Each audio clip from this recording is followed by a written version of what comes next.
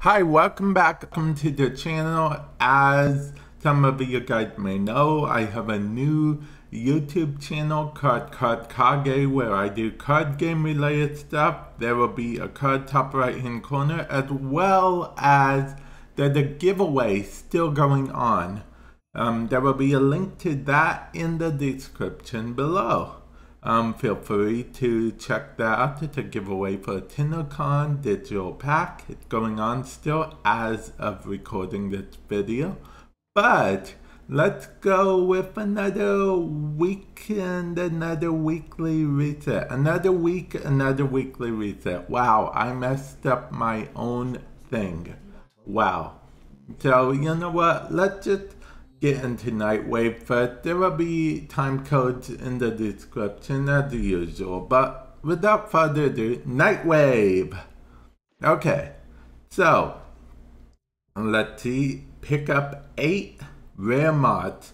Now you can just do this while playing the game. It's yeah, just play the game while you're doing other ones. You can get it, but if you really want to complete it quickly, you could fight Void, you could do the index because they only drop rare mods. The things you could do it real quick.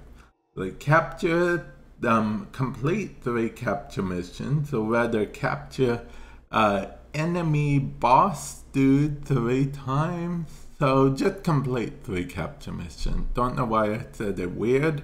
Complete 3 spy missions. Polarize a weapon, companion, or Warframe. Basically just put a format in a weapon, a Warframe, or a companion, not in the simulacrum because apparently there was some way to cheese the simulacrum back in the day, so they made it so it doesn't count in the simulacrum, unfortunately.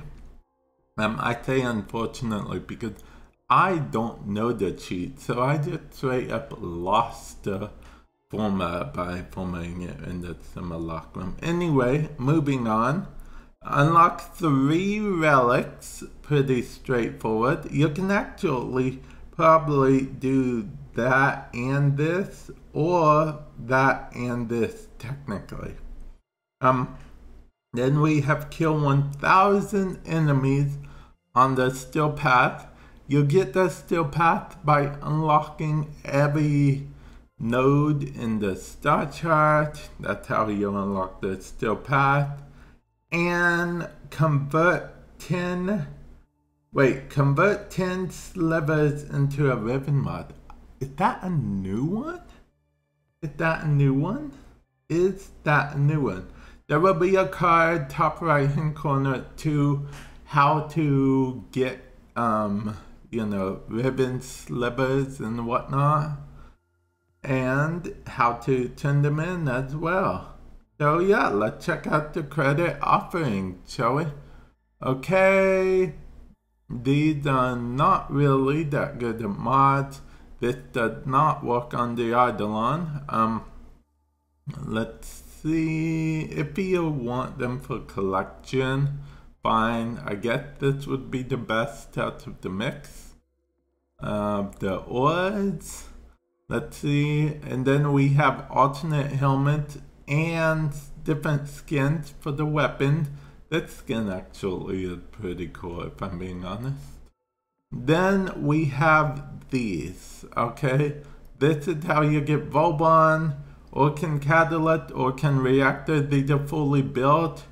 Nitane, you know, Kuba, this. Now, Wolf Beacons. This is how you get the Wolf Sledgehammer, okay?